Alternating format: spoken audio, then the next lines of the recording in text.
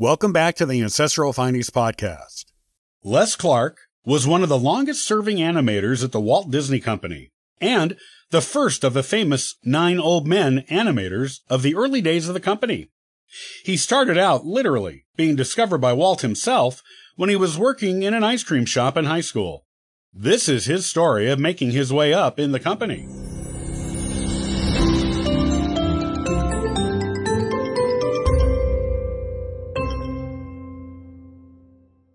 Les Clark was born in 1907 in Ogden, Utah, to a large family. He was the eldest of 12 children of his parents, James Clark and Lute Wadsworth. His father, James, was a carpenter by trade. The family moved to Salt Lake City around 1910. According to the 1920 U.S. federal census, they were living in Twin Falls, Idaho. In 1930, Les's family lived in Los Angeles, California, so it seems his family moved around a lot. Probably so that his father could find enough well-paying carpentry work to support his wife and all those children. Once in Los Angeles, Les was old enough to go to high school, and he attended Venice High School. While a student there, he worked at an ice cream parlor for a summer job, and that ice cream parlor happened to be close to Walt Disney Studios. Because of the proximity of the shop to the studios, Walt Disney and his brother Roy were frequent patrons of the ice cream shop. Walt even once took notice of the lettering young Les did on the shop's menus, and he personally complimented Les on them.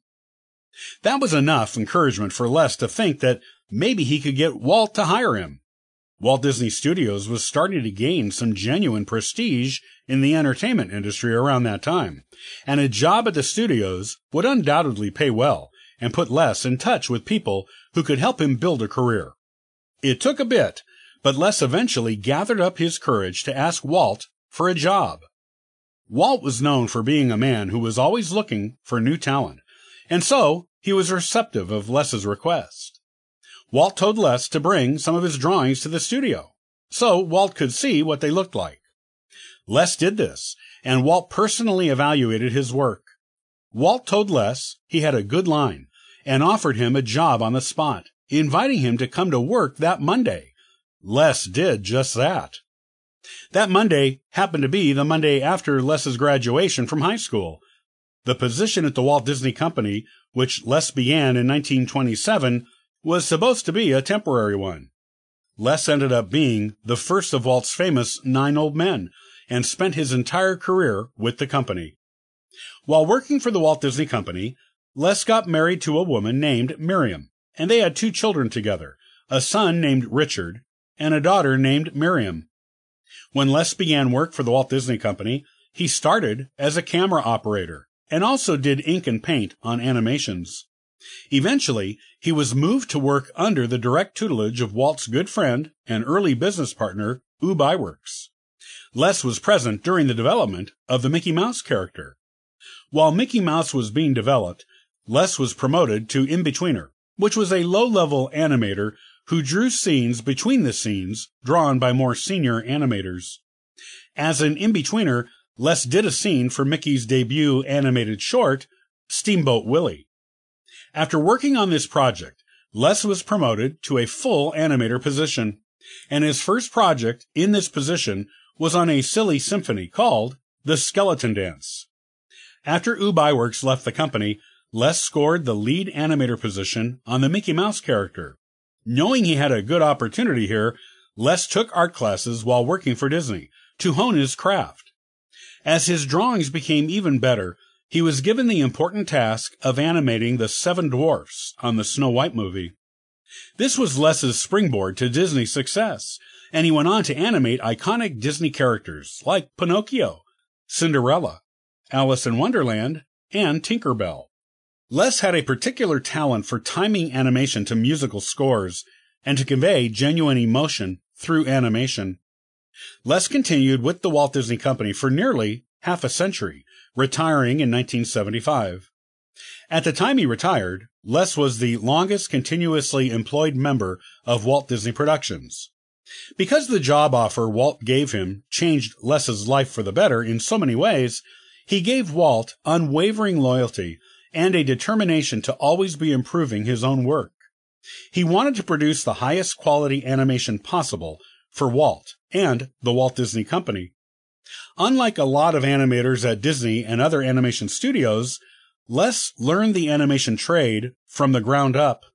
He was happy to take a low-level job at the company when he first started there, and worked his way up with a cheerful attitude that was one of his personal hallmarks. Les even outshone his early mentor at the company, Ub Iwerks. Ub had been known for being able to produce a large number of animation cells quickly. Les was able to do that too, but did it with a far superior draftsmanship and versatility to that of Ub. Still, because Ub was his early mentor, there was always traces of Ub's influence in Les's work. An example of this influence that Disney scholars often point out is Les's animation of the title train to Bahia in the animated film The Three Caballeros in 1945. Ub's animation style was magical and cartoony, and the train is a perfect example of how Les adopted this own style into his own. Not only was the train a showcase of Ub's influence on Les's animation skills, but it also showcases Les's talent for syncing animation to musical scores, as the train chugs along on crayon rails to a cheerful samba as it goes through a set of stylized jungle landscapes. Les went from working in an ice cream shop as a high school kid to being one of Walt Disney's most valuable animators and the first of the famous 9 old men who are the animators of legend at the company. He made a great career for himself with the company and left his mark on film animation for probably centuries to come. Les Clark passed away on September 12, 1979, in Santa Barbara, California.